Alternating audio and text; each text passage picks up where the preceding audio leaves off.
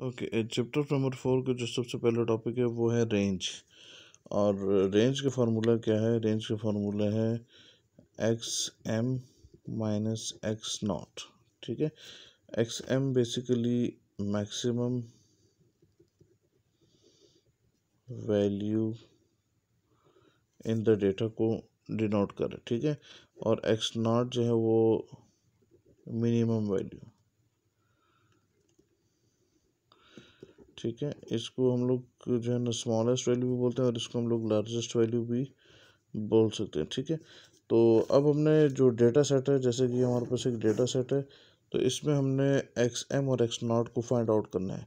तो अगर आप देखें, इसमें जो सबसे बड़ी वैल्यू आ रही है वो है 33 और जो सबसे छोटी वैल्यू आ रही है वो है 4। तो हम लोग क्या करेंगे, range is equal to 33 minus 4 which is equal to 29। तो हमारे पास जो रेंज आ रही है वो कितनी आ रही है? 29 आ रही है। ठीक है, इसके बाद हमारे पास एक और जो है वो टॉपिक है वो है क्वार्टाइल डेविएशन।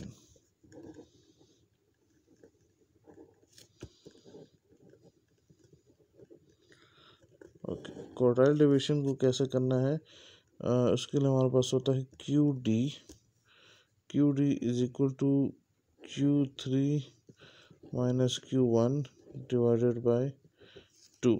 ठीक है, अब आपके पास जो डेटा होगा, जैसे कि मैंने फार्मूला बताया था, तो आपने उससे Q3 मालूम करना है और Q1 मालूम करना है और उसको डिवाइड कर देना है 2 पे। ठीक है, जैसे कि हमने लास्ट टाइम जो एक डेटा सेट यूज़ किया था उसमें हमने Q3 हमने मालूम किया था। मैं वही Q3 की वैल्यू यहाँ पे पुट कर देता हूँ। तो Q3 की वैल्यू उसमें थी 49.92 माइनस Q1 की वैल्यू हम लोग कैलकुलेट कर लेते हैं। ठीक है, तो यहाँ पे भी जो है वो रिहर्सल हो जाएगी।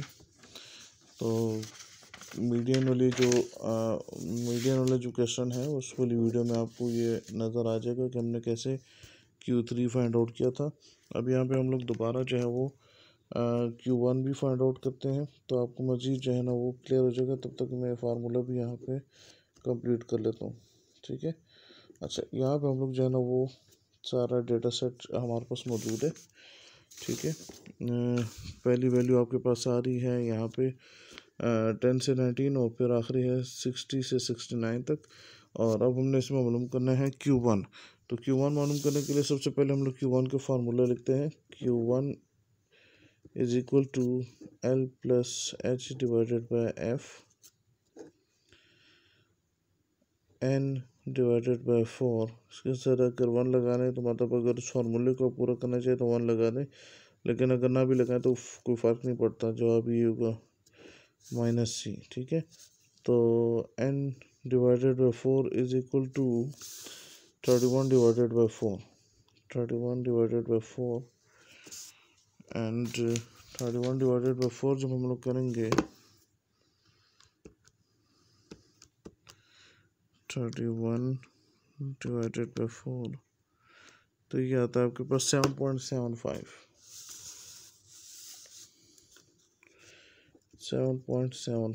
अब इसी 7.75 को हमने जो है ना वो चेक करना है कहाँ पे? कॉम्युलेटिव फ्रीक्वेंसी के कॉलम में। ठीक है, तो क्या ये 7.75 यहाँ पे आ रहा है? इन दोनों के बीच में नहीं आ रहा, इन दोनों के बीच में ये क्या आ रहा है? 7.75 की वैल्यू आ रही है। इट मीन्स कि ये जो आपके पास क्लास आ रही है ये आपकी क्वार्टाइल क्लास है। ठीक है, ये क्या है? क्वार्टाइल क्लास है। ठीक है, Q1 के लिए आपके पास। ठीक है, तो ये आपके पास C हो जाएगा इसमें। ठीक है, और ये आपके पास फ्रीक्वेंसी हो जाएगी और ये क्वार्टाइल क्लास की वैल्यूज़ हैं। तो क्वार्टाइल क्लास की वैल्यूज़ आपके पास आ रही हैं 29.52।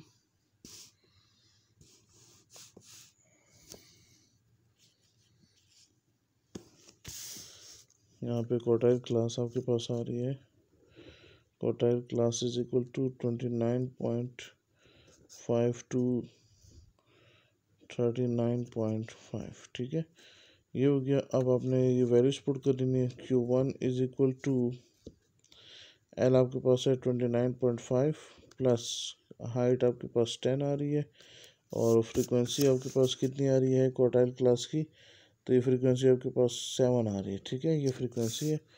और फिर उसके बाद जो है वो आपके पास वैल्यू आ रही है n डिवाइडेड बाई 4 की, वो है 7.75 और इसमें से आपने c को माइनस करना है, c की वैल्यू है 7। ठीक है, मैं ये फर्दर पोर्शन इधर कर देता हूँ, ठीक है, कि ये कंप्लीट हो जाए। तो Q1 is equal to 29.5 plus 10 divided by 7 और यहाँ पे क्या बच जाएगा 0.75 आपके पास आ जाएगा। ठीक है, Q1 is equal to 29.5 plus, तो अभी 10 को हम लोग मल्टीप्लाई करते हैं, 10 मल्टीप्लाई बाय 0.75, तो ये आता है 7.5। तो 7.5 को हम लोग डिवाइड करेंगे 7 पे, तो Q1 is equal to 29.5 plus 7.5 divided by 7, इसमें आता है 1.07 और प्लस कर लेंगे इसमें हम लोग 29.5, तो ये आता है आपके पास 1.07 और Q1 की वैल्यू आ जाएगी आपके पास 30.57, ये Q1 की वैल्यू होगी। तो आपको क्वार्टाइल डेविएशन मालूम करने के लिए Q1 और Q3 और Q1 की वैल्यू चाहिए। Q3 हमने ऑलरेडी जो है ना कैलकुलेट किया था, Q1 हमने यहाँ पे कैलकुलेट कर लिया है, तो ये 30.57 ये वैल्यू हमने यहाँ पे ऐड कर देंगे। ठीक है, और अब क्या करेंगे, इसमें से इसको माइनस करके डिवाइड कर देना हमने 2 पे, तो ये 2 इधर आ जाएगा। ठीक है, तो क्वार्टाइल डेविएशन का एंड रिजल्ट हमारे पास अभी आने वाला है, तो हम लोग पहले इसकी कैलकुलेशन कर लेते हैं। 49.92 माइनस 30.57, तो ये आता है 19.35। 19.35 में यहाँ पे लिख देता हूँ और इसको हम लोग डिवाइड कर देंगे 2 पे, तो वैल्यू आपके पास आती है 9.675। तो ये बेसिकली आपको क्या है, क्वार्टाइल डेविएशन है। ठीक है, तो क्वार्टाइल डेविएशन में इस चैप्टर में आपको कोई नया फार्मूला डिराइव करने की या उसको समझने की ज़रूरत नहीं है, वही पुराने फार्मूलाज हैं और उन्हीं को यूज़ करते हुए हम लोग जो है ना वो क्या करते हैं, इसको क्वार्टाइल डेविएशन को कैलकुलेट करते हैं। ठीक है।